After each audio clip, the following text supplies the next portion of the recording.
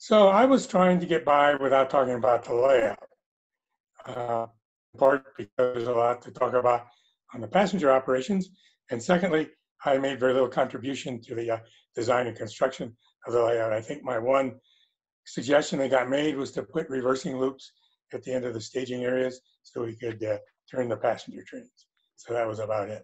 So a few quick statistics. Point to point, 2 levels. There's 2 helices, you'll see them later. Cheyenne to Ogden, UP's Wyoming Division. It's 1/25th roughly scale length. So in addition to Cheyenne and Ogden, we also implement the Oregon Short Line to Portland, a Park City branch, and a Denver destination. Except for Park City, those other 2 are not really modeled. They're just storage areas. So the double track main line is 1,100 feet long, 3 tracks on the east side of Sherman Hill. Takes 45 to 60 minutes to make a one-way trip from Cheyenne to Ogden or vice versa. The guys up there tell me that there's actually about a mile of HO track total. And they also tell me there are over 900 places to spot a freight car. Having hardly ever run a freight train, I'll take their word for it. So a couple hundred locomotives, 2,400 freight cars, but apparently only 1,800 out on the layout at any one time. We have around 160 passenger rail express cars. There were 130 something when we started. We had a few more. I haven't counted them for a while, so I don't know how many there are. So here we go. Just to bring you, this is the upper level track plan. The building has a front door over on the side. This is the back wall. This is Cheyenne. This whole length of the back wall is Cheyenne. Cheyenne staging, and it's actually got a few more tracks now, more storage tracks. And inside the helix is the reversing loop. So under Cheyenne storage is Ogden storage, and under Cheyenne is Ogden.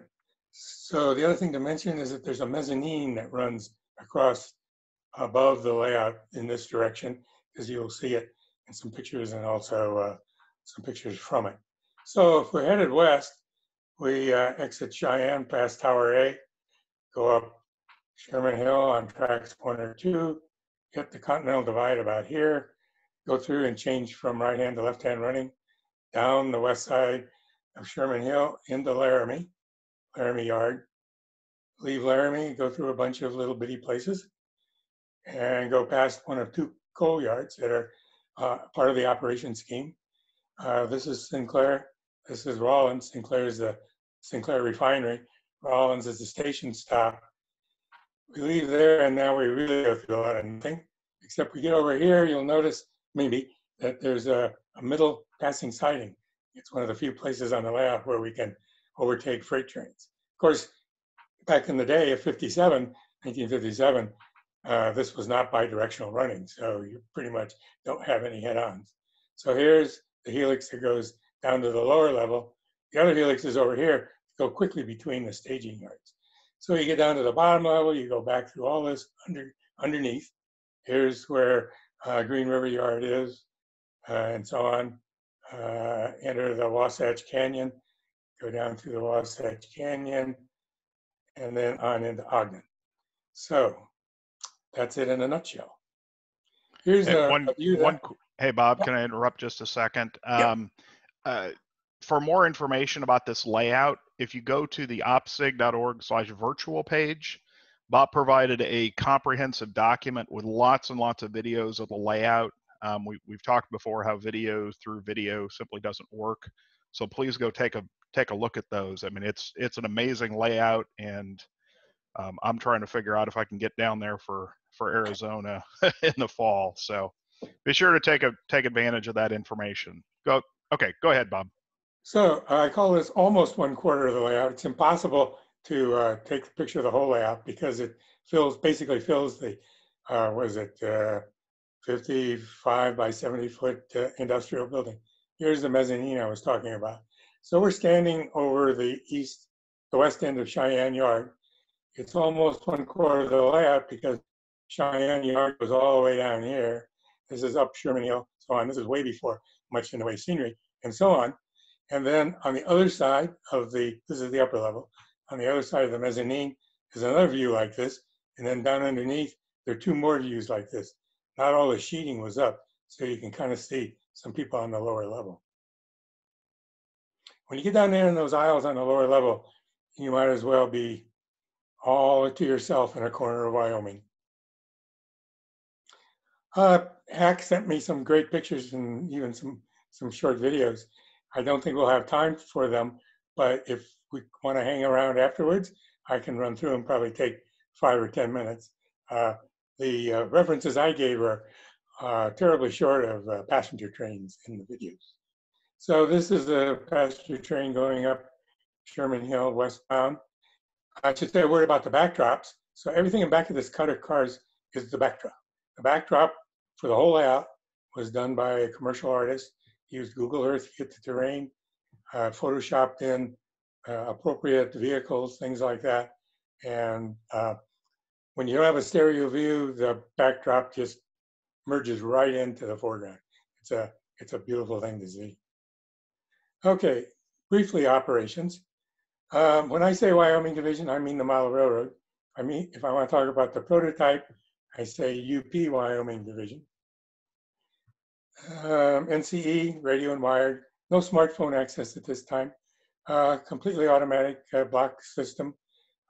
In some of the areas, it also indicates route as well as whether the blocks are clear or whatever. Phones for dispatching, no CTC, although I understand that the Oregon Short Line and some other areas had some in 57. Again, in the attempt to duplicate 1957, just telephones. Fortunately, we don't have any telegraph. So we have two kinds of operating sessions. We have a monthly one. It's a pretty sparse area here. We draw from middle part of Arizona up to Flagstaff down into Scottsdale and Phoenix. Occasionally folks from Albuquerque will come over. So we get 15 to 20 operators, run about 6 hours, run about 30 trains, 40 trains, I don't know. Semi-annually, there's the invitational in February, and then part of Desert Op. Sometimes they're 2, sometimes they're 1. We get 35 operators. We figure it can hold 40. Typically, I run a couple of 7-hour days, 125 trains or so all told. Freight ops, card system. Darrell had a nice article in the May Model Railroad Hobbyist, so on. Dispatching for freight trains seems to be, they leave when they're ready.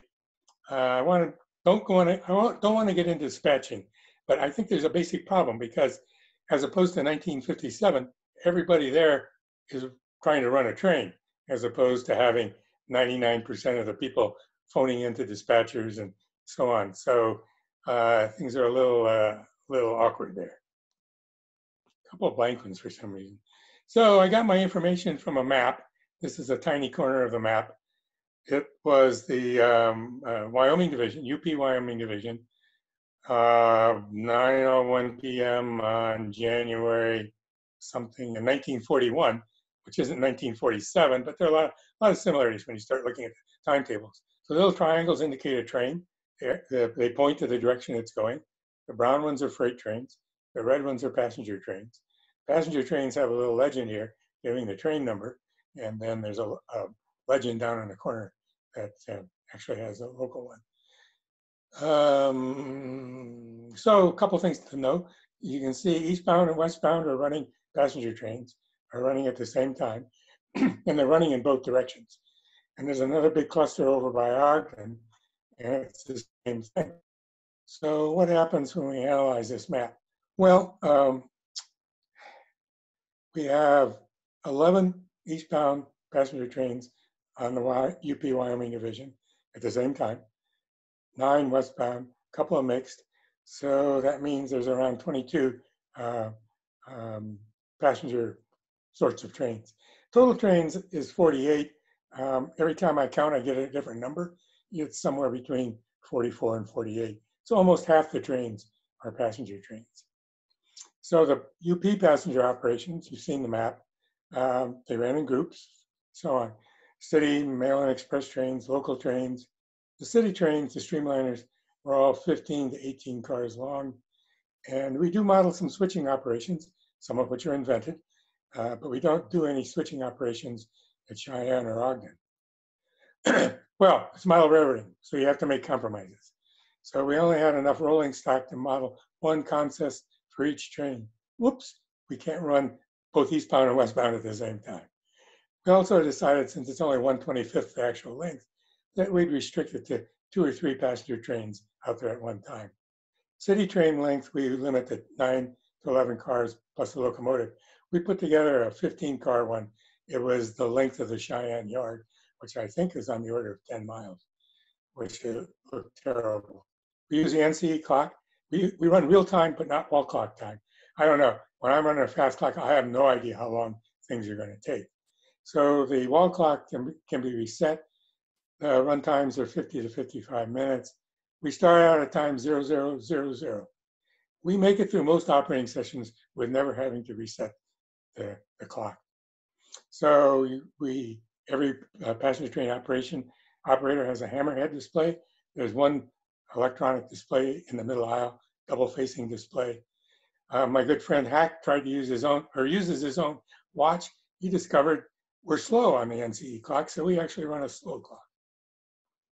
Here's what we model. We model 4 of the city trains, City of LA. These are the origin destination. City of LA runs in 2 sections. First is Pullman, second is coach, which they did in the summer. City of St. Louis, we do a sleeper drop and pickup in Green River. It wasn't actually Green River where it happened. And in the 50s, every timetable had a different number one of these kind of operations. So I just said, what the heck? City of Portland's pretty straightforward. City of San Francisco usually has a fancy sleeper on the rear end. It's really interesting. The Walters model for the observation car has been modified for mid-train operation. So the fancy sleeper is just tacked on the end. We have a Challenger put together. We never get a chance to run it. We don't have enough operators. We don't have enough times. Mail Express, 3 trains, 16 to 20 cars. The Cheyenne to Ogden has 2 sections, Denver to Portland. And then there's a Portland to Green River, which makes kind of an interesting situation. Got a couple of local trains. We do a little trick where the Portland to Denver local picks up a diner in Green River, eastbound, westbound, it drops it. Never saw such a thing on the UP Wyoming Division, but back in the day, there were a lot of this kind of thing going on. We also have a business car, the Cheyenne, and a modernized heavyweight observation car for charters, and we work those into the operations. Here's a chunk of the timetable, kind of typical. Here's the stops. Westbound, you read down. Eastbound, you read up. Bold are the stops. The other one's in there for information. Across the top are the local numbers. We use the local numbers for dispatching because it's the most visible. The parentheses means we can safely annul that train if we don't have enough operators. The slash separates section 1 from section 2. And we have preserved the UP train numbers and the names. You'll notice something really interesting. This one departs at 000, this one departs at 5:45, this one departs at 1. Well, that's not right. And that's because I made a decision early on to have the out from the middle times represent roughly the order that they ran on the UP. So we run them at a different order. So for example, the first departure is an A, B, and C. So one leaves at 00, another one leaves at 00, and a third one it leaves at 00, which has 2 sections. So the neat thing that happens is this one terminates Green River, and this one picks up its cars from that. So that's about that. Timetable, we're going to use it for about 4 years. Clipboard for each train, the 3 clear plastic sleeves, timetable, train orders, special operations, drops, pickups, flag stops, and so on. The forms are all reused, so leave them in the plastic sleeves. Timetables are posted on the fascia at different locations. The very top in the collection on the clipboard is the timetable with the train that the clipboard is for, marked on it with red arrows. And we talked about that. I hate the clipboards. They got Velcro on the back. Lots of Velcro places to snap them up to the flash. I'm always leaving the stupid things behind, but that's the way it goes. So to run the full timetable, which is all 11 trains out and back, takes about 6.5 hours. So we don't quite make it during the monthly ones. Yeah, so here's a real problem. If you mix up your Cheyenne and Denver destinations, you're not in deep doo-doo because Denver is just a piece of Cheyenne. If you mix up the Ogden and Portland destinations, you are in big trouble because the only way to get from the Maine on the Oregon short line, it doesn't have a Y. So there's only one direction you can go to Portland and only one direction you can come from. So if you end up in Portland, you're supposed to be in Ogden, it really screws things up. Departure times on a timetable, except for final arrival. Stops are 2 real-time minutes, sometimes 2 sub-stops, one for the coaches and one for the sleepers. We only change the clock unless we get way behind, because one of the big things that our passenger train operators like is sticking to the timetable. No fun if you're an hour and a half late. Well, that could obviously be a realistic situation. We do a little fudging if we get too far behind. Here's some of the switching ops. These transfer of cars, picking up and dropping sleepers, stuff like that. A lot of that didn't happen, but model railroading is supposed to be fun. I can't figure out what string line diagrams they're telling me. So I invented this thing I call a track occupancy. So these are 15 minutes, again, real-time slots. This is the train order, in departure order. The arrow, westbound or eastbound, parentheses are the ones we know, and so on. And the 2 means ×2. So you can see here's the ones that leave. This one needs to be updated to a ×2. So this one stops, this one starts, these 2 stop, this one starts. So it's all interlocked. So it's a real puzzle when you get going on this. Again, this is just a little piece of it. We don't send out new operators, we give them a mentor. We have always 2 dedicated passenger train operators have priority. Sometimes we need more. So I keep a list of people who would like to run a passenger train, not spend the whole session running them. And I go around and harvest them when a passenger train departure is coming up. The second section, one of the great things we do is sometimes run new operators on the second section. Follow that train is basically what we tell them, and so on. What do the operators like? Oh, the challenge of the timetable operations and really, really beautiful trains. Yard masters, a lot happens in Laramie and Green River. I've got a sheet for all the 4 yard masters, giving them the times, what times trains arrive, what the operations might be, what the work needs to be done. Passenger trains don't stop at the yard limits. Whoever heard of that? So either the dispatcher, or if we get a yard master that's on the ball, they'll actually know when the passenger train is coming, but we go ahead and tell them when's coming up. Number 1 advice, keep those main lines in the yards clear. Otherwise, you've got trains backed up everywhere, including the passenger trains. So there's several of us that are mentors. Me, local, John DiCrescenzo. He's actually a 3-rail guy, but happens to like passenger trains. And Nick, who's a longtime volunteer. Unfortunately, Nick likes to run freight trains too. So we usually release him from passenger service a couple hours into it. So we turn and restage trains. We assign operators to trains. Restaging is a lot of work because those things turn around and go out again, and not in various order too, so it's pretty tricky. There's an operations center at the front door where I make my base. We have stuff there and so on. And the 3 of us move around the layout. Typically, if we have enough operators, we don't get to run a train. If we're short operators, John and I will take turns running a train or being the passenger train superintendent. So bottom line, have fun. So I've added these things that Eric put out on the his emails. I also have available the updates that Hack sent me last evening at the last minute. Of course, I hadn't really communicated with him until the last minute. And if you want, I don't think there's time now. Is there, Eric? Time for to run through some of these extra pictures and stuff. No, we're kind of crunched on time. If you've got a new document that you'd like me to put up, I'd be happy to replace what's there up on the OPSIG site with your new What document. I'd really like to do is, if we stay over, people who are interested could stay over. I could run through those. It only takes 5 or 10 minutes. That's fine. We'll do that at the end. Sounds good. So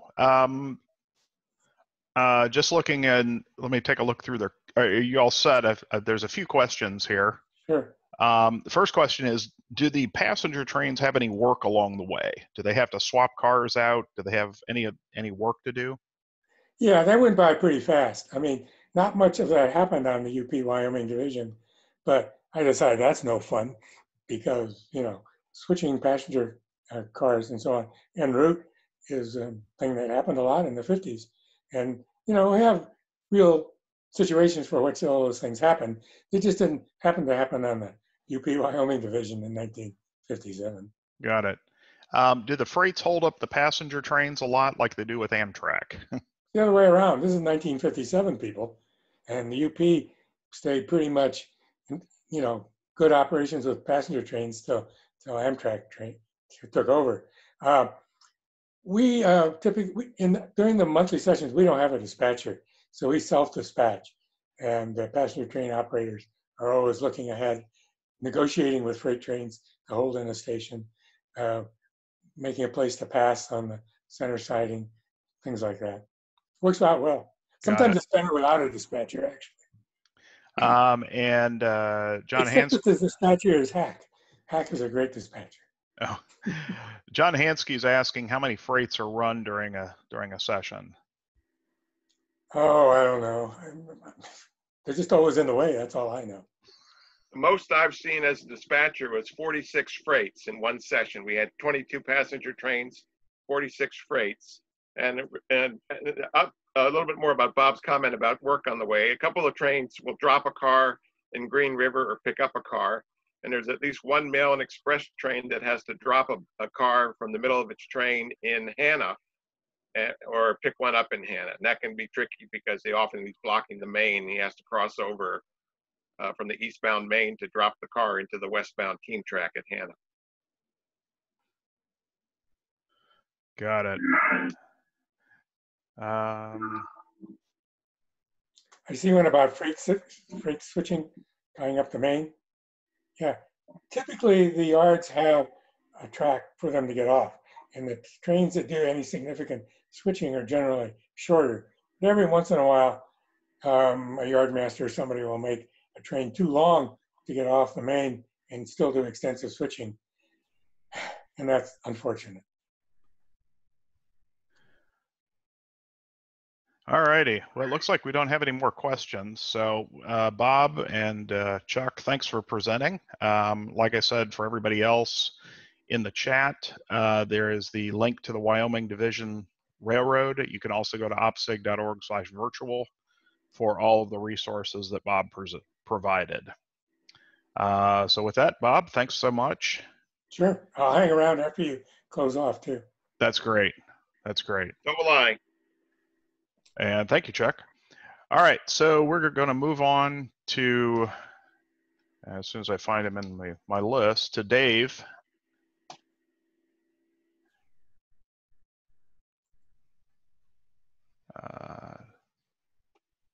Try to unmute here.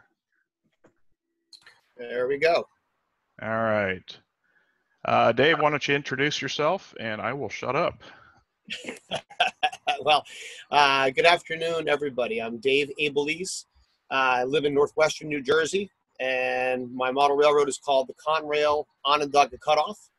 But before we get too far into that, I wanted to thank Eric for the opportunity to speak with everybody. I'm a fairly new member of the OPSIG crew. Last 3 or 4 years, I've been a part of it.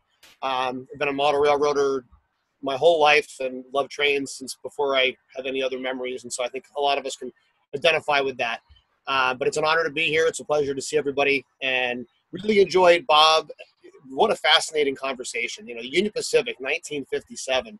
I mean, for me as a kid of the 80s, like that's the glory years. And that's railroading, you know, and I think what's exciting about that presentation and Chuck's input as well, talking about the number of freights he's seen during an operating session, a lot of what we do here on the Onondaga Cut Off is replicate that same kind of trunk line intensity that I think is one of the things that as young people, when you go trackside, it's one of the things that really got us all interested and all excited. And so I think it's a good segue, and it's fun to have sort of the Union Pacific trunk line discussion first, and now we'll go forward with a little bit more of the former New York Central, now Conrail, at least in my basement world here, Onondaga Cut Off. So again, it's a pleasure to be here. The Onondaga Cut Off is an HO scale basement size railroad.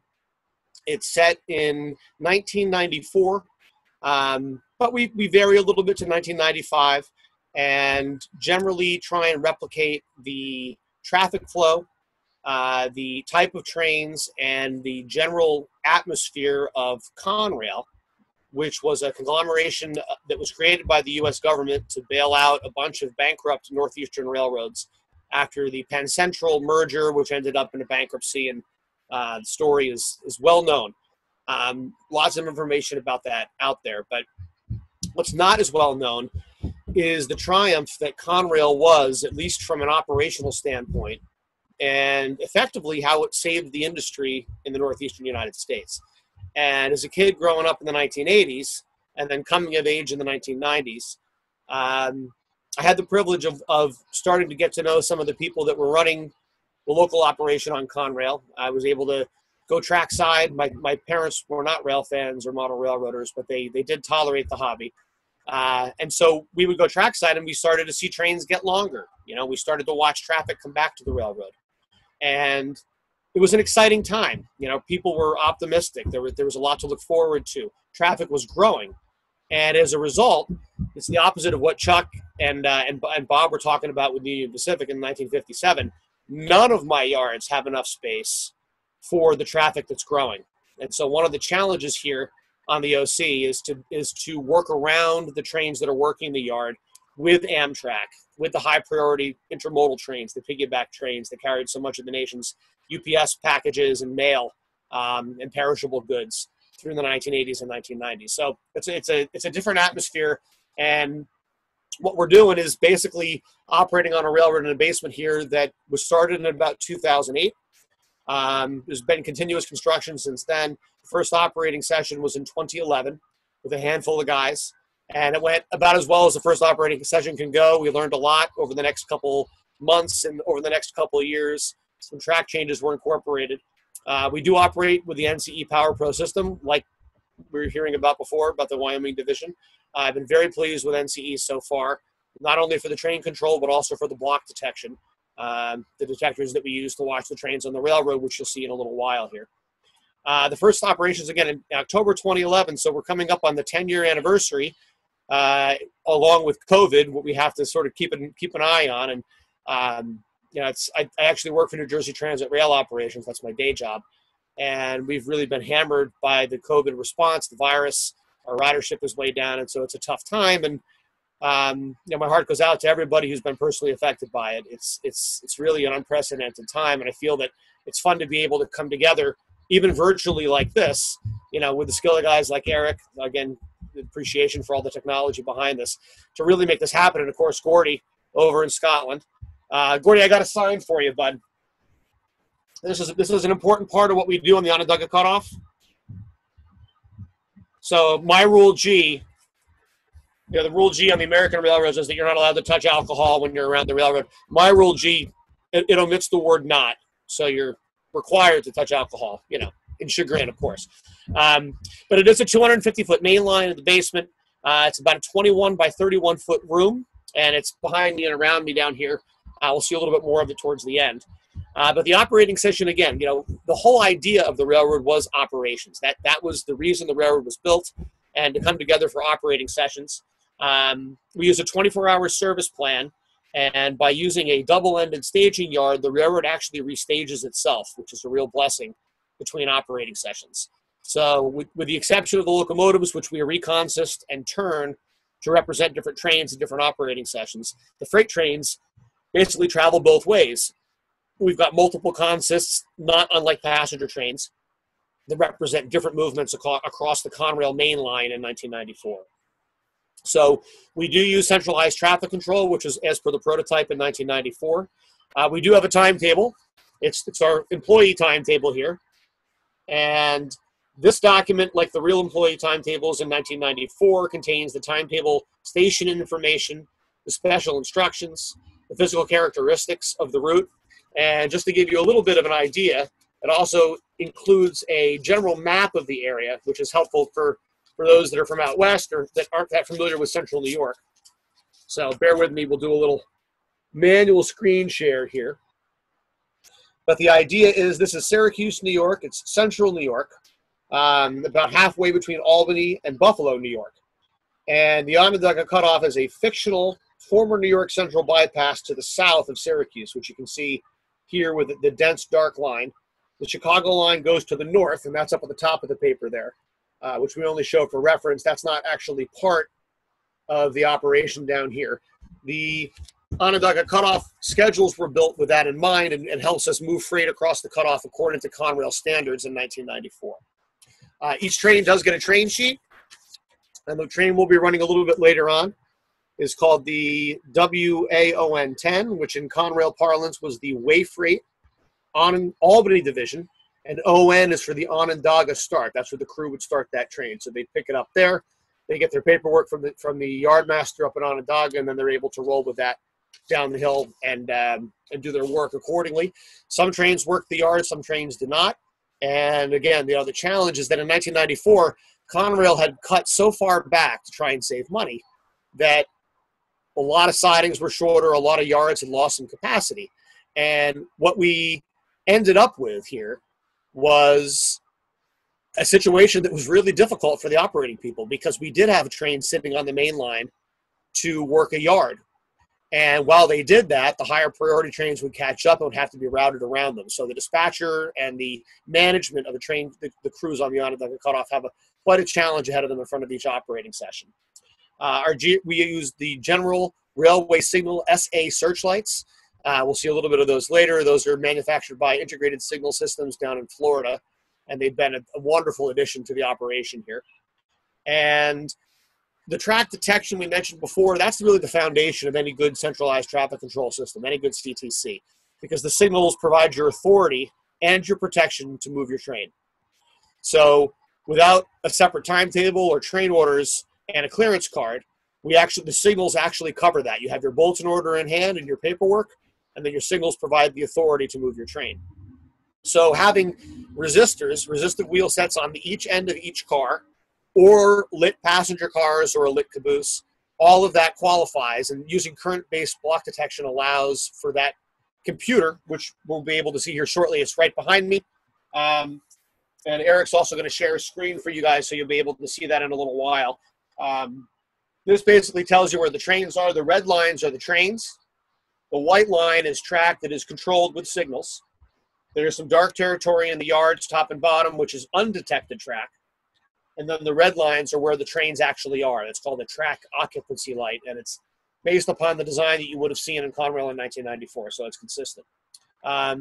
In 2012, when I was installing the signal system here, NCE did not have a signal decoder. And so what we did was we had to approximate, and a good friend of mine, Nick Anchant, who actually works for the prototype Wabtec, which is one of the modern signal companies for prototype U.S. railroads. He has a lot of experience programming signals, obviously, and he was able to guide me through using JMRI, which is the Java Model Railroad Interface. And JMRI is an amazing program. It's free software, and it allows you to do all sorts of computerized controls of your railroad, everything from programming decoders to a fully functional CTC system to an operations plan, and there's a myriad of other things that are available. I highly recommend checking out jmri.org, which is their website. There's a lot of information out there. I'm sure Eric will post a link to that at some point so you guys can get some more information on JMRI.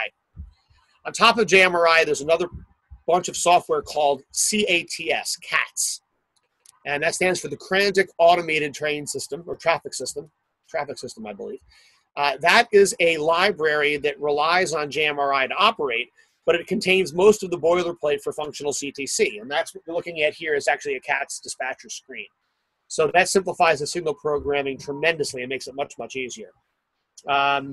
With the overlay and the signal logic, it operates like the prototype, where the dispatcher can move a computer mouse around the screen, which you can't see this being this far away, but the idea is that you can line signal routes. And so you saw the green pop up right here. Now that's a line signal, and the route can actually, a train would be authorized to take that signal if it was running. So let me set that back to stop for now, and we'll do a little bit of that later. But the key for what we're talking about today, which is the remote operation. So the foundation that we've talked about, the block detection, the CTC, those are critical for my version of remote operation. And there's many different ways to operate remotely. There's a couple guys that have already done it in their own way across the world, and we've seen a little bit of that with Gordy's wonderful NMRAX. Also with a lot of the Facebook Live videos over the last month or two as COVID sort of required it, which is pretty exciting. So with the remote capability there's a couple different things that come into play. So to be able to use a VPN software like TeamViewer or TightVNC, TeamViewer is a free software download. Eric is actually using it today so that he can show you the dispatcher screen here when we get it up in a little while. But the idea is remotely through the internet with an ID and a password that's provided every time you log on to TeamViewer. If I text somebody or send an email to somebody with that login ID and the password, they download the free software. Anybody on the call today could look at the computer and see the dispatcher screen on your computer screen. And you could control it as well as if I authorize it on this end. So with that, a primary key to the dispatching, of course, is using the computer. And that can be done from any computer with an internet connection anywhere in the world. A real challenge for us was the communication side of things. How do you build a radio system where a remote dispatcher can talk on the radio and talk to crews? Was a more difficult little pickle to solve than we had hoped. And so we use the FRS radios, which is just, you can buy these at any big box store, Amazon.com. This is called an FRS radio, Family Radio Service. And it basically is a legally authorized band of public radio addresses. And these work like a simple walkie-talkie. There's a push-to-talk button on the side right here. There is a speaker and microphone input on the side. But basically, by clicking this push-to-talk, other radios in the basement will pick up on that. And you can actually have a very, very realistic simulated radio conversation for your operating sessions by just using these relatively inexpensive radios from any one of the big box stores, which is pretty exciting. But to do that remotely was a different challenge because this broadcasts just locally in the basement. The real railroads use a repeater system where there's a collection antenna that listens to the radio and then broadcasts that to a centralized point, and then the radio in the area is able to chime in, and all the radios can hear it broadcast from the main antenna. So how do we do that? And one of my buddies, Alex Lang, who's been a good friend of mine for many years and is also into computer networking as a hobby and as his profession, he said, well, what if we try Skype? Skype is another free piece of software. Skype should be fairly accessible to everybody that needs it. You can download it quickly. It doesn't use a terrible amount of memory. And sure enough, we gave it a try, and after some playing, we actually were able to make it work. And the key to this is to go. We have a couple different ways to do it. But the idea is that each one of these has a setting that's called Vox. And if you look very carefully here, you can see it says right up to the top, it's the top left of your screen there, it'll say VOX.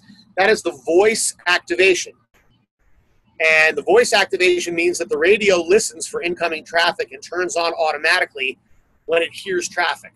So there's a slight delay, and then the radio will play. So by plugging the computer headphone jack, which is an output jack from the computer, you plug the computer headphone jack into the speaker on a Vox radio, FRS radio set to Vox, and then the microphone, to the speaker. Then the microphone jack here is plugged into the speaker jack on the computer. So you're making a closed audio loop with the computer, and we'll walk through this again so you guys can see how it's actually done.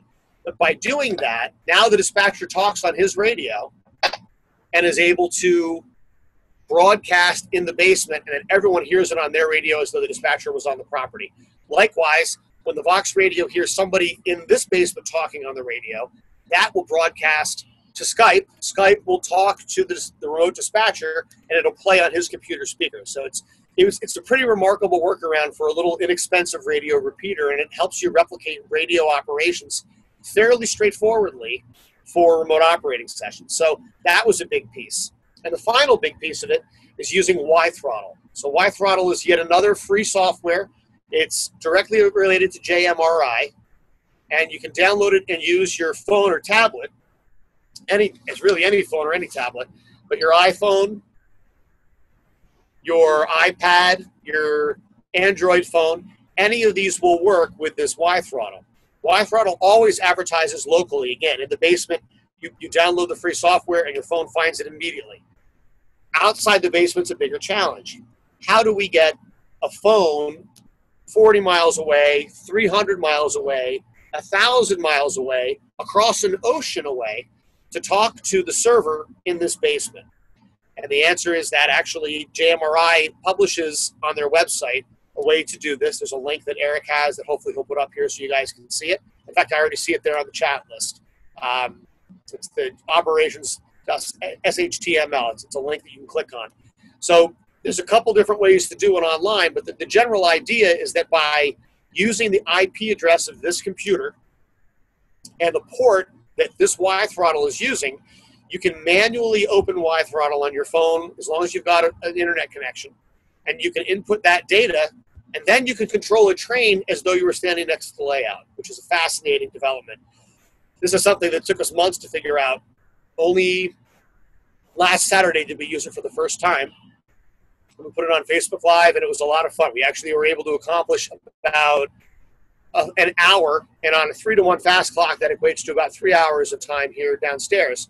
So we ran 7 or 8 trains, sure enough, with remote operators. We had people operating from all over the state of New Jersey, operating trains in the basement, and they used the TeamViewer software we talked about earlier to be able to watch the dispatcher screen. And it was just a hoot. I mean, it's the kind of thing that I don't think ever would have happened except for the desire to run some operations through this COVID crisis and maintain some of the camaraderie that we've worked so hard to establish through our model railroad operations. It's one of my favorite parts of the hobby is being able to come together with guys and accomplish the goal of running some trains. So that's the long and short of it. There's the nice part about Skype again is it's unlimited call length. There's no restrictions on how long the call is as long as you're using it for hobby purposes and non-commercial purposes. We had to set some things up with the cable modem and through the router that we've got in here, and that's all covered again. JMRI touches on that on their screen. But what I'd like to do right now is plug in. We'll make a Skype phone call, and then for the last few minutes of my presentation, we're going to try and run a train for you guys, just a couple feet, so that you can see how that actually works. And I think it'll be enjoyable. So we'll set things up on this camera. I'm going to move a little bit closer so it'll shake a little bit. And then after we do that, we'll call out to our remote operator, Rich Wisniewski, and I'll move the camera up to where we can watch the train, and then we'll take a couple of questions from you guys. So stand by here as we get things set up. Do you want me to put the dispatcher panel up for you? 1 second, Eric. Let me walk through getting the. I'll walk through getting the Skype set up, and once that's set up and Rich and I are talking, I'll let you know. I'll give you the high sign, and we'll be able to get that started. All right, thank you. Sounds good.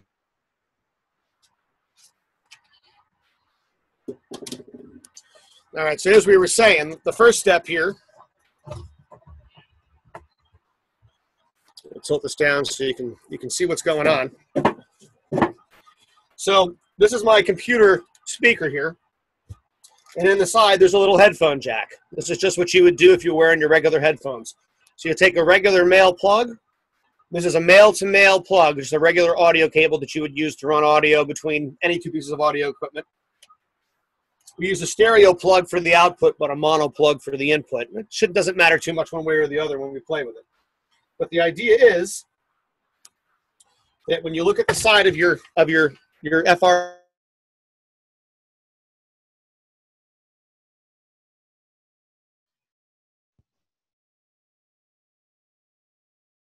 Dave, we seem to have lost you. Yeah,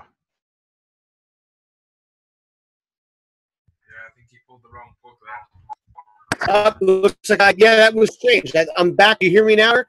Yeah, I can hear you. All right. Yeah, I'm not sure what happened there. It seemed to pop right off. But You're hey, everyone, you get lucky sometimes. Yeah, it's showing your bandwidth is in the red right now, so that might be the problem. Okay. Yeah, we've had some issues with that. So let me know if we need to change something. But otherwise, I'll proceed slowly here. But the idea is to input the output from the computer goes into the mic on the radio, and the input to the computer comes from the speaker on the radio. So you're making an audio loop where the radio will hear what the computer does, and the computer will hear what the radio does. And again, this is set to Vox. So we'll turn that on. I'm just going to set it aside here. And now we'll go over to our main computer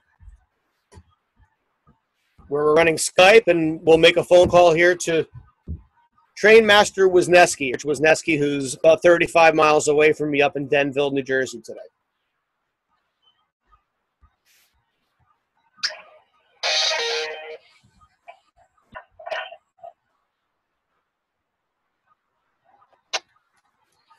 Conrail Onondaga Utility Abeles to Trainmaster Wisniewski.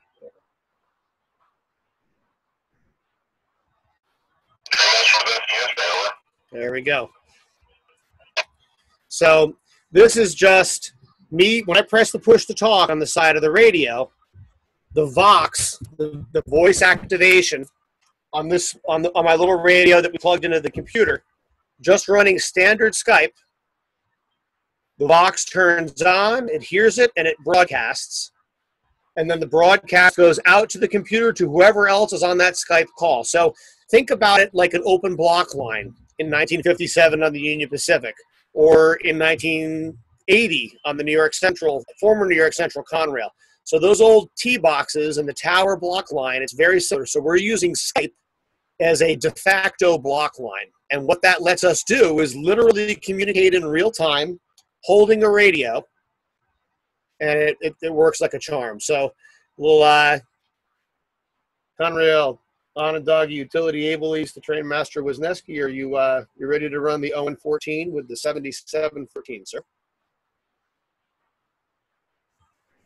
With the 7714, yeah, we're ready to go. See, he's looking at the dispatcher screen, and I'm not. And I forgot that it was 0-10, not 0-14. So the technology is even ahead of me trying to keep track of this. Conrail Onondaga to Trainmaster Wisniewski. That's a Roger. Would be the WAON10 with the 7714. All right, I'm going to move the camera over, Rich, and I'll be in touch with you on the radio when it's time to move.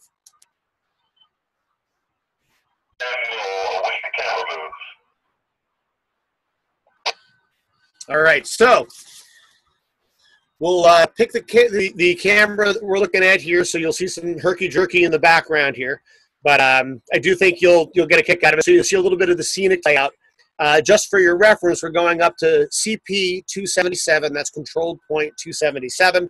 So remote-controlled interlocking by the Conrail Mohawk dispatcher on the Chicago line on my Onondaga Cut Off.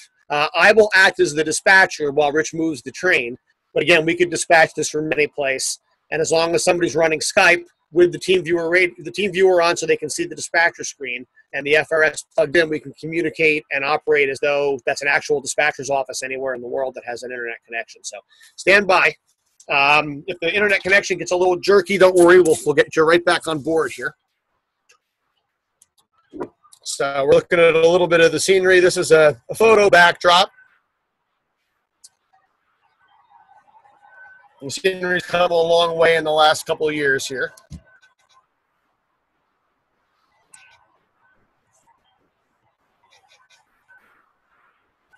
All right, so Eric, how are we looking there? Is that so far so good?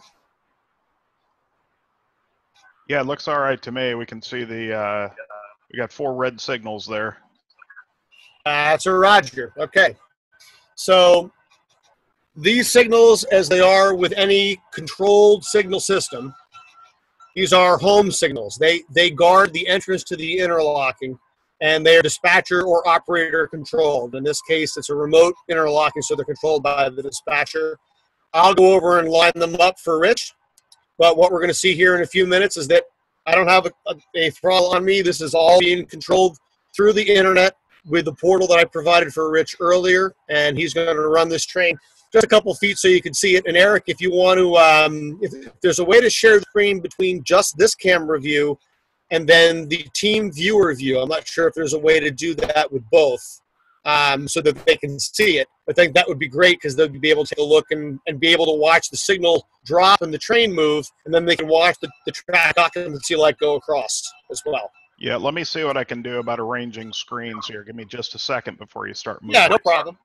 No problem. I'm going to go over and route the signal as soon as we get this all lined up. But again, thank you, Rich. Onondaga Utility to Trainmaster Wisniewski, your horn sounds good. So,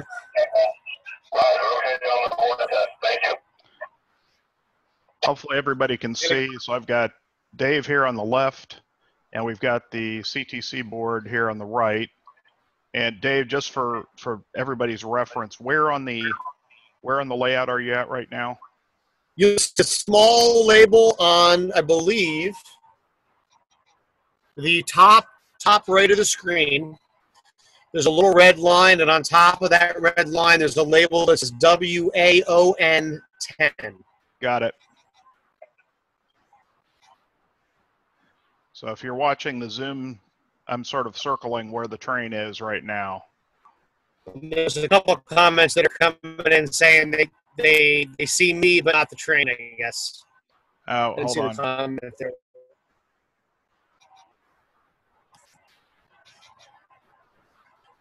Oh, shoot. Yeah, we can't. I think the people on Facebook can see both, but let me. Well, another option too, Here, Eric, hold is that on. we can run. Okay. I'll just share I'll share this screen instead of being able to see or hold on. Oh, here we go. Now we're going crazy. This is something else, and I appreciate you entertaining it, my friend. Thank you. Oh, there we go. Okay. Yep. All right, so we've got the dispatcher panel being shared. Yeah, that looks good. I can see that now. But actually, for the people who are watching, if you also bring up the participants screen, you can see Dave's video at the same time. So this is the same dispatcher screen, everybody, that you saw in the background when I was giving the overview before. This is built right straight out of the CATS, Krandic Automated Traffic System, the CATS folder overlay for the JMRI Decoder Pro and Panel Pro. So this is built through Designer in JMRI and CATS. And then this is the system that you can build. It's you know, it takes some time, but it's all pre-programmed for you. So it's a grab bag, and you can assemble what you need to make it fit your operation. Very much like what we saw in the 1990s on dispatcher screens at any major hub. So on Conrail, this was done from Selkirk, New York, outside of Albany. But Union Pacific had big centers in Cheyenne and North Platte. You know, even SP, a lot of theirs was done out of Denver, on the old Denver and Rio Grande Western. CSX had local operators in a lot of towers, but a lot of theirs today is done out of Jacksonville. And the idea is that it's almost a universal approach to operations. So it's a nice thing to be able to have. So what I'm going to do now is I'll get off camera, and if you guys watch that type right in the screen where it says CP277, this is CP277 right here. And so what this will let you see is I will pull up a signal route for that WAON10, and as I will route it up to the next interlocking at CP280, and you watch Radio Train Master Wisniewski Tom signal indication. I totally agree. Some of the guys have been saying, oh man, you know, onboard camera. I totally agree. But as you can see, the bandwidth is pushed just by what we're doing. onboard cameras are sort of the next step, and I'm excited about that for the future. But for now, we have to rely on the dispatcher screen and qualified operators to do the remote operation. So I'm going to go pull up a route. We'll talk on the radio here quickly, and stay tuned. Conrail Onondaga Utility to Wyoming 10 Trainmaster Wisniewski, over.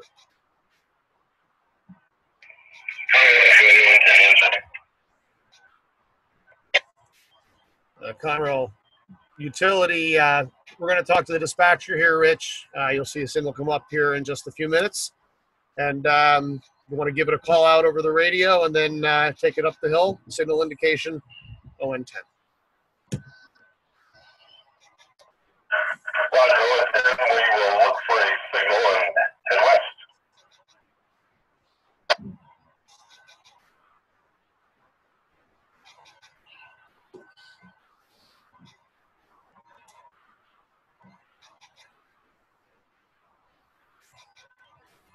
And so now, I'm not sure if you guys can see it clearly here. But we have our green signal. Zoom in a little bit, manual zoom, so you guys can see it a little bit better.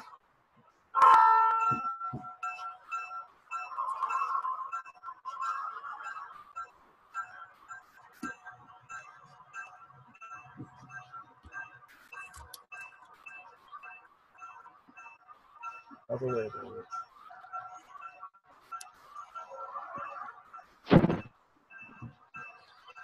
right, just want to make sure. There you go. You guys can see it. Okay.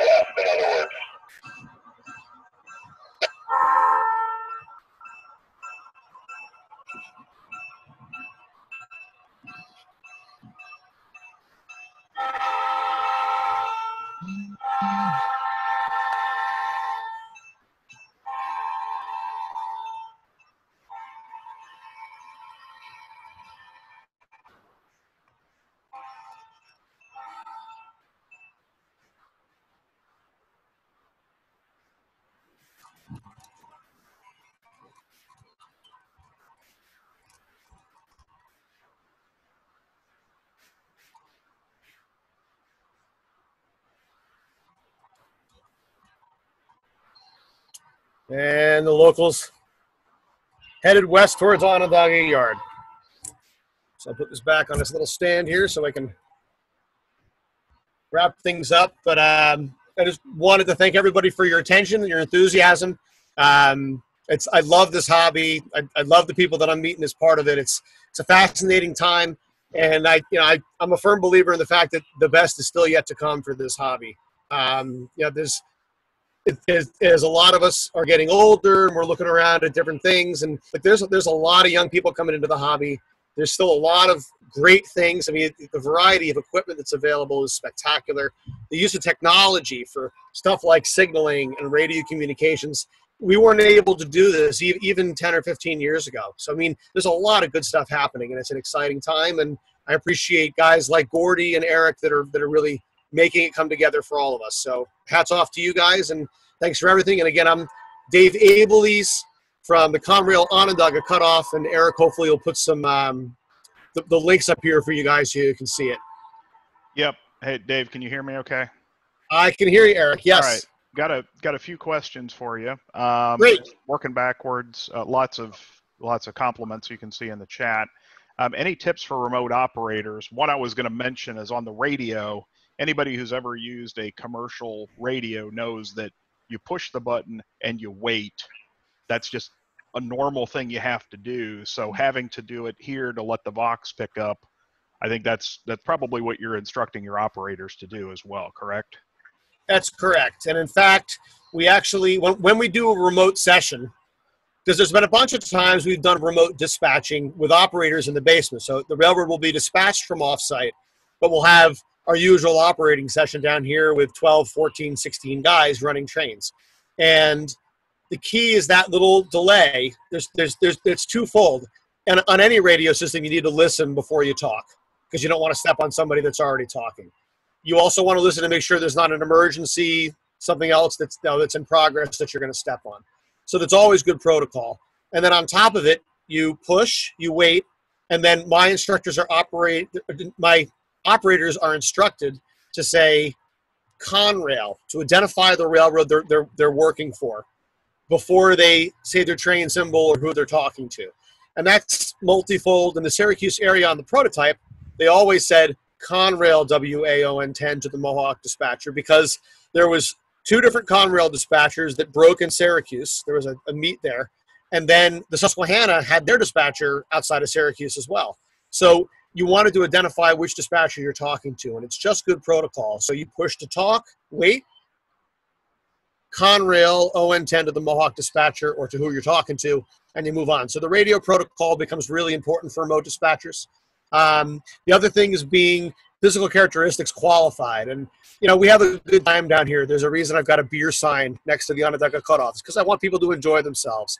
We have lots of paperwork. The railroad runs on paper, but it's a fun atmosphere. There's a lot of camaraderie and good times, but we try and follow the basic rules where people use the right symbol names, they follow their paperwork, and they're familiar with the environment they're operating in. So for remote dispatching, it's extra important to know the railroad, have run it a couple times, just so that you can see what's going on and you can understand how the dispatcher screen works. But it's a hoot, and you know, in these COVID times, it's the choice we have, and so we're making the most of it. Yep, I think there were some comments about, you know, even after this is over, you know, having that remote dispatcher, it is prototypical, right? The Union Pacific today has 1 dispatcher for the entire railroad in Omaha or something like that. So yeah, that's correct. And in fact, all the big class ones are centralized. Yeah, exactly. They've got 1 operations center, and then they've got 25 dispatchers that each control a piece of the territory, but they're literally on the radio from 1,000 miles away. If you're on the OSL, right, in Oregon, or you're on the Sunset Route down in Arizona, or you're in Omaha, or you're, you know, down by New Orleans, you know, wherever you are in the Union Pacific, you're talking to their centralized dispatching location. And they use obviously a much more heavy duty version of what we're doing. But this allows us to model the prototype in a way that I don't think was possible until recently, when we started to realize that we could piggyback on the technology. Right. A couple more questions, and then we'll. Sure. Does the remote engineer stop as soon as forward block shows occupancy and rear block clears? That's one of the challenges that we've worked through. Generally, the train sizes on the Onondaga Cut Off are such, and the block sizes are such, that every train doesn't exceed more than 2 regular automatic circuit blocks. So if you look down at the shared screen, you can look, for example, where WAON10 is now. So we watched him go west through CP277. There's 2 blocks there. One is red, where ON10, the label is, and then there's a white one behind it by Fayetteville Station. So those are 2 track blocks between interlockings. All of my trains will fit between those 2 interlockings. So a remote operator, instead of only looking out at the front of the train, he can tell when he's got a green route. When the track is pulled up green, and again, we saw that before, that tells him he's got signal indication to proceed. But he doesn't know where the rear end of his train is unless he watches the red light. And the red tells you where the rear end of the train is. Every car has got the resistive wheel sets, which allows this screen to see if any track is occupied on the main line. So yes, long story short, the remote dispatcher has to watch the green to see where he's got a route lined, and then the red track to figure out where the rear end of his train is once he's clear of an interlocking. Yeah. There's a question about try remote switching work at a later session. How? For Jeff Cahill. Actually, the Pete Mulvaney and I were actually going to talk about, that was what we were going to talk about, is how to do remote switching, which is a whole nother level of, you know, it's the same thing. It's just you have to be very careful, and you have to have, I don't think you could really do it with multiple engineers trying to switch at the same time. It simply won't. I think that would be very difficult to do, but it's fun, and we may, if there's an interest in it, we may still demo that in a future virtual. We actually we did that at the Facebook Live video that we did last Saturday. It's on my Onondaga Cut Off. If you go to Facebook and search for Onondaga Cut Off, or just Google Facebook Onondaga Cut Off, Eric, I'm sure, can put the link up there. But we actually did work a train into the yard with all the switching requirements. But you really do need a visual indicator or the radio repeater system. And once you get more than one crew working, that radio repeater gets very congested very quickly. Yep. So Eric, there are limitations to the switching. I agree. It is fun to do. Like I said, Pete and I did that the other day. I posted a quick link, Eric, actually, just on the comments there to a video recently. So, Dave, I just wanted to say that what you did is absolutely awesome. And I was going to do like a 2-minute presentation on my local switching. And when I saw this, I said to Eric, no. Dave has to do this. You're about 50 levels above my little setup. But the good news is if you just have a phone on a tripod, we've been able to run some pretty good, quite realistic op sessions. And, you know, some engineers from Australia and the UK, and here I am in Southern Ontario. So all power to you. It's brilliant. And my little entry level is a kind of just a way to get started. But I think if you could blend the two, you know, now you'd have a fantastic setup. And I planned, you know, when we are able to get back together for op sessions, why wouldn't we carry on having some remote engineers anyway, right? Yep. Cheers. I could not agree more with you. And Pete, I actually wanted to give you a shout out too, because Rich Wisniewski, who ran the train a few minutes ago, I know he's watching and listening, and myself, we saw your video while we were playing with this whole remote operations idea. So your ideas, we felt fortunate to see what you had done, because that's where we had the idea for the Zoom. So we actually had the camera you're watching me from, I set it up with a Zoom account so that my operators could see the end of the yard and at least have a visual cue. So we're on the same wavelength. There's different ways of doing it, and I'm hats off, buddy. This is a fun new era, and there's a lot of learning for us all. Yep. So good. Yeah, absolutely, Dave. I'm really pleased to hear you say that, and all right, both being inspirational to each other. So fantastic stuff. Yep. Cheers, buddy. Thank you. All right. I'm not seeing. So John Hansky's question, Operations Pro. Actually, Operations Pro is not the dispatchers panel. Operations Pro deals with switch lists and car cards and so on. The software Dave is using is the CATS. It's a CATS overlay on top of JMRI Panel Pro. Panel Pro is what lets you lay out these dispatcher panels. Crandic, or the CATS, adds in, I think it adds in like different icons and so on, doesn't it, Dave? Correct.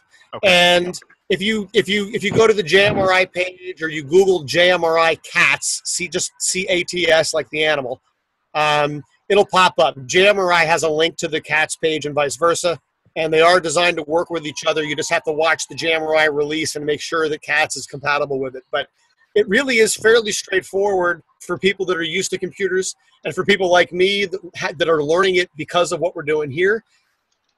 Gradually, you do pick up. There's a couple great groups.io information sources on the web, the old Yahoo group idea, where you can post questions and learn about things that way. But you know, the point is that there's actually multiple ways to get this to fruition, and I think that's one of the most exciting things about it, is that as our community grows here in operations, we're able to build off each other's experiences, and everyone's very accessible, and it's a pleasure. Like Pete was saying, I mean, we can operate. You can have an engineer from Australia or from Scotland running on the Onondaga Cut Off. It's absurd. You can't make this up. It's just, so I'm tickled by the whole thing. I think it's fantastic. Yep. Yeah. I just wouldn't let Gordy do it after all those drinks. That's the only thing. Gordy's. He's qualified here. We're in good shape. I'll even drink stout with him. There you go. All righty. Well, at this point, I appreciate everybody's attention. We're about 15 minutes over, but I think it was well worth the time. Dave, thanks so much for doing the demo. We appreciate it. There's, like I said, I put the links into the chat, and I'll add those onto the virtual page. Dave did provide a written guide on how all of this software works. Basically, now we didn't give out his IPs and things like that. However, there's enough information in there, and it'll be up on the opsig.org/virtual page, explaining, okay, this is the software you can use. And as Scott Woodall mentioned, you actually don't need TeamViewer. You can actually, if you want, you can view the panels via a web page on JMRI. That's actually another feature. That's right. Yep.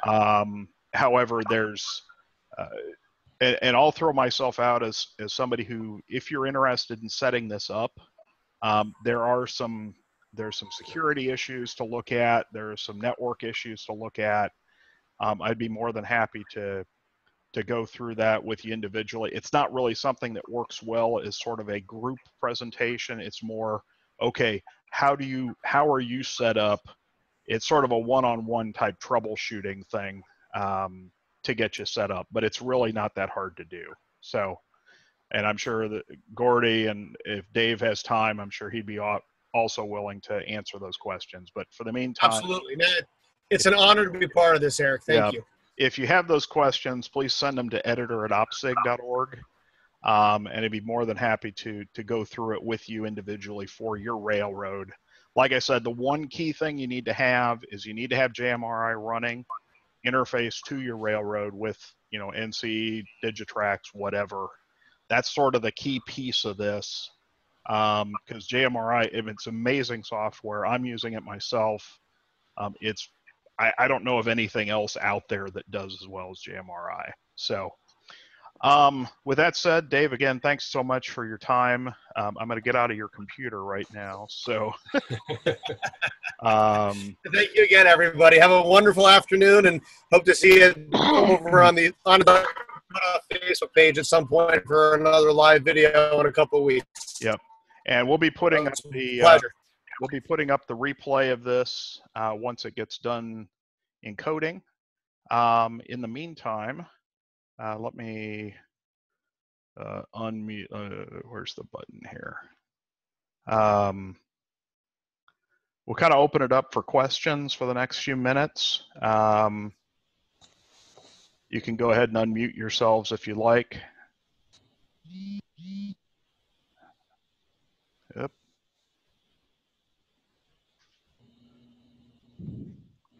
Like I said, a question.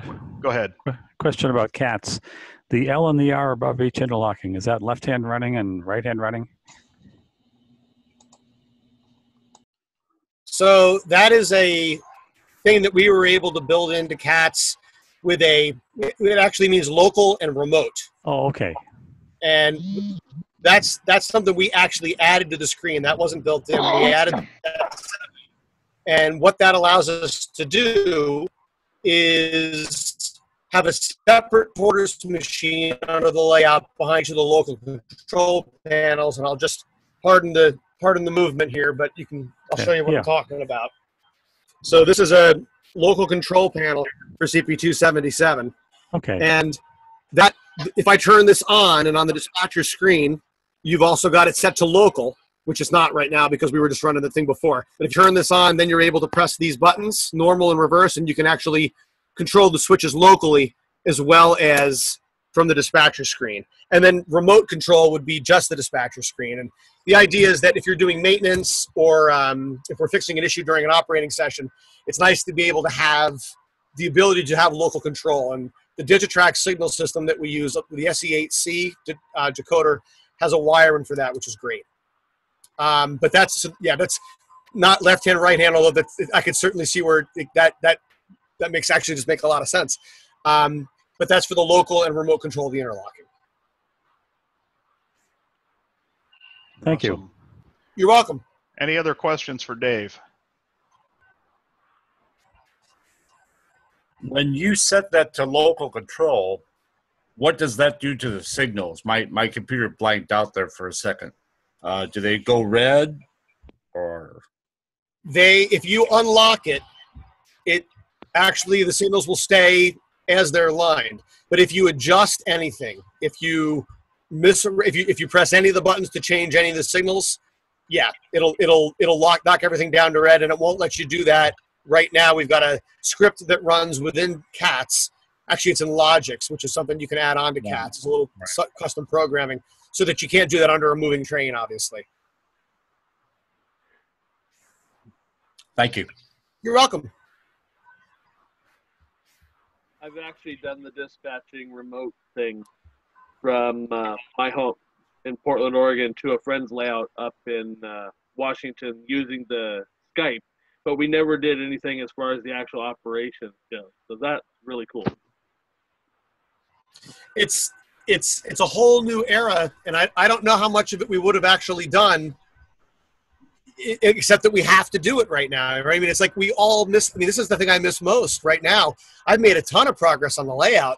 Nice new control panels. I've weathered some engines. You know, all kinds of good progress. But the operation is what sort of keeps the flame going. So to be able to reach out to a couple guys that are real familiar with the railroad and allow that to continue, even in an abbreviated form, that's the reason we've really pushed the envelope with the remote stuff. And then, like Pete was saying before, you know, there are other people doing it, and you can kind of tap into some of that effort, and so you can learn from the way they're doing it and adapt it to make it the way it works best for your situation. So it's a lot of fun, and I appreciate everybody paying so much attention and asking such good questions. Thank you. Yeah, I mean, we kind of discussed the same thing with these virtual meetups. It's like there's no reason we couldn't have been doing these all along. It's just we never thought about it. You know, the idea of saying, hey, we've got people literally around the world in this organization. We never really meet up ever, except like if you might do something at the national or so on.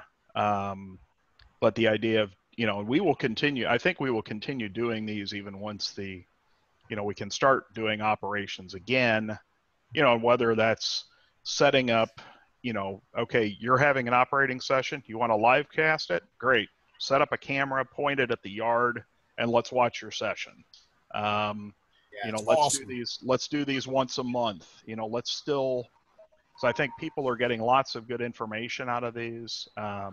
You know, we're seeing railroads we wouldn't get to see otherwise. So the idea of continuing to do these even once, you know, we can get back to whatever normal is going to be, I think that'll be, you know, it's certainly a value to keep doing them. So. Totally. Hey, Dave, I got one hot tip for you. Sure. So in Zoom, there's a setting called Enable Original Sound. And what that does is it turns off all of the noise cancelling, echo cancelling, and everything else. Because for some reason, the Zoom engineers think that the pleasant burble of a 251 is considered background noise, and it cuts it out. So if you watch my early videos, it sounded like yours did. If you turn on Enable Original Sound, you would have heard your engines pulling away and all that glorious sound, not just that's a great tip, and I very much appreciate it. Thank you. You're most welcome. It makes up for 100 things I just learned watching you, so I appreciate it. Hey, it's, you know, this hobby is about coming together. Totally. You know, and I know, at least in the northeastern United States, we've been hammered by this COVID thing. I mean, it's an ugly scenario, and I know you get to some of the more rural areas of the country, and it's not as tangible. I mean, a couple railroad workers that I work with are dead. Wow. My boss's boss passed away. Like, it's been very close, and God forbid, my family's been fine, but this is a dark cloud for us in the Northeast and for the world, I think, in a lot of ways. It's amazing that there's an opportunity here for a little silver lining in such a dark cloud. So that, you know, even in the darkest of times, our hobby can find a way to grow and adapt. To be part of it means a lot to me personally, and I really appreciate your advice. Absolutely, and learned a lot. So great. There was actually a comment out there for the. I know OPSIG encourages NMRA membership, but it's not required. However, if you're working on your achievement for chief dispatcher, this actually right now there's no way to do that. Since you can't go operate on a railroad. Operating on your own railroad doesn't count. However, if somebody's got a session going and they can sneak in a remote operator, you know, or a remote dispatcher, that lets you continue to make progress on that. So, hey, all right. Hey guys, it's Gordy. You have to all continue this just for the Scottish guy who's always self-isolated on a 3.5 mile square island in the middle of the North Atlantic. All right. So you have no option. You know, there's other places to live there, Gordy. You know, you're trying to be the Highlander or something. You know. No. There's 600 years of Scotch. There's nowhere else to live. If you want Scotch, you got to be there. Hey, one other quick thing. Bob, are you still on there? Yep. Bob Ellis.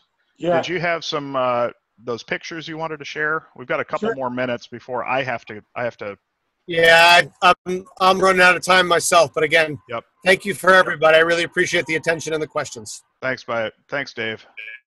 Bob, if you want to share your screen with those pictures, feel free.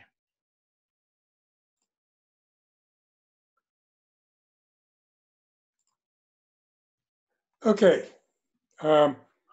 This is the entrance to Laramie Yards over here. Sherman Hill's over here. And this is taken from the mezzanine about where the dispatcher sits. And here's an incoming passenger train.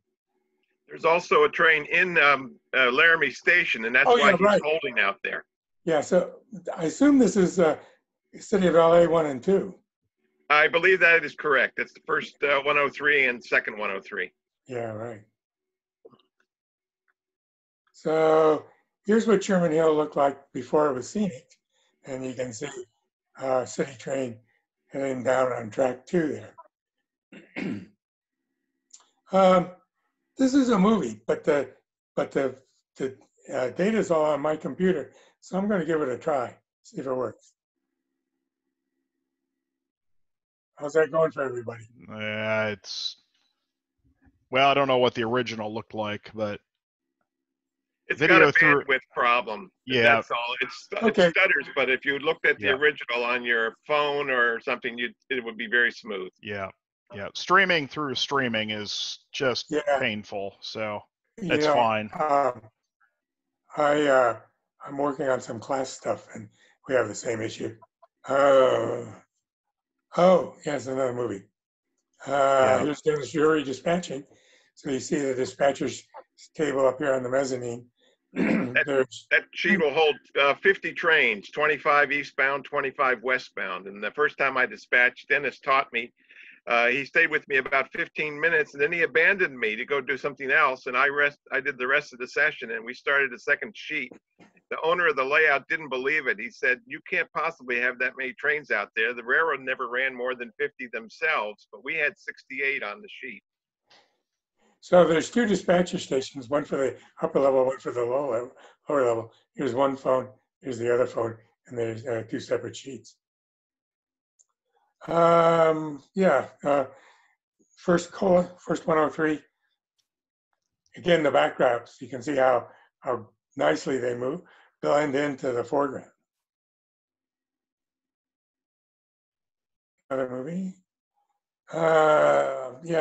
Hack says this is a steam varnish meeting a turbine. There's a bunch of turbines on the layout, and they're just as obnoxious in terms of noise as the real ones were. Yeah, as dispatcher, I had a guy stop a turbine right underneath my dispatcher station. I had to call down to him to tell him to turn off the sound because I couldn't hear the phone, people on the phone with the noise coming up that high up to the mezzanine. This is Dale Junction, just past the crossing of the Continental Divide. That's about here. There's actually 3 trains here. I can't quite figure out which is the heads and which is the tails, but Dale Junction, there's an overview of the switches coming up a little bit later, you can see. But there's 3 tracks here, 2 tracks here, plus there's the crossovers for left and right hand running. The train on the foreground on the right is an eastbound going down the Harriman Cutoff to Denver. Right. And then the other 2 are westbound. The one on the left is a first section, and the next one is second section of, I think, 103. Yeah, waiting. They had a derail there, so Lenny Wyatt is in the background, going to help them get that thing fixed. We don't talk about derails. Another view from the mezzanine. This is I don't know which train coming into Laramie, but over here, there's another train going down the Denver track to Denver after coming down track 3 off the eastern side of Sherman Hill. Here's a train emerging from the Hermosa tunnels. Dale Junction is back here somewhere. All right, Bob, I'm going to have to cut you off because I got to get to the hospital by 6 o'clock and I need to get some dinner. So if you've got these photos in some sort of a web-based location, if you want to shoot that to me, I'll include it in the event report. These are great. It's actually up to Hack. There is pictures. I'm just kind of borrowing them. Got it. We'll talk. Yep. They're all fine. I have to figure out what I can put them into to get them to you. Maybe if I just zip them all up into one big file, I can email it to you. We can put them up. Yeah, we can put them up on the OPSIG Facebook page or wherever. But All right, to everybody who's still on, we want to thank you for participating. Dave, again, thanks for showing. Bob, thanks for showing the Wyoming Division.